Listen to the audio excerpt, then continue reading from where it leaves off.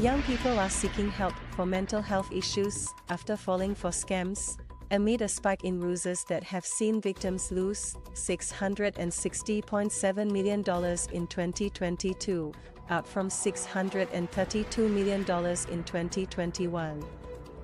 Singapore Counselling Centre (SCC) said it has counselled more young scam victims in recent years to help them through the pain of losing money in various ruses, having their money and pride taken away from them against their will. Victims may begin to believe they have no control over their life and future, said SCC Chief Wellbeing Officer John Shepherd Lim.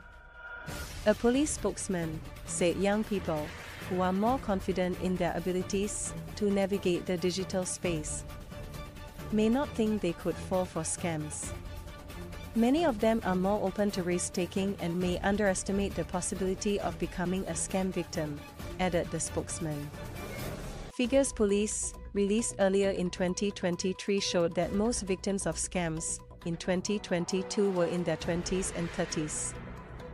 Of the victims in 2022, 53.5% were between 20 and 39 years old. More than 1 in 4, 26.7%, were between 20 and 29 years old. The scam types with the most number of reports in 2022 were phishing scams, job scams, e-commerce scams, investment scams, and fake friend call scams.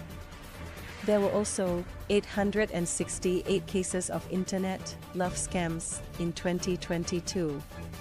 Mr. Lim said young victims feel shame, which leads to low self-esteem and isolating behaviors, and helplessness.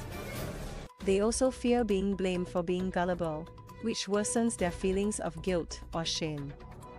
With internet love scams, he said, victims could develop distrust, withdraw from society, or face mental health issues.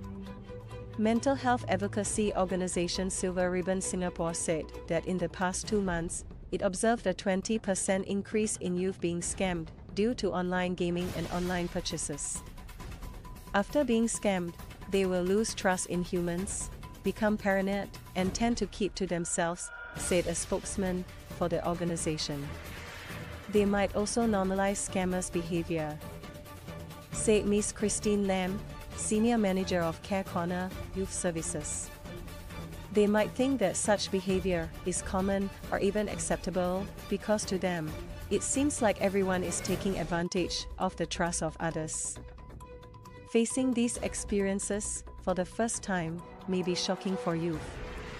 They may not know who to turn to or what to do about the situation. Some may also feel a sense of shame at being cheated and not seek help, she added.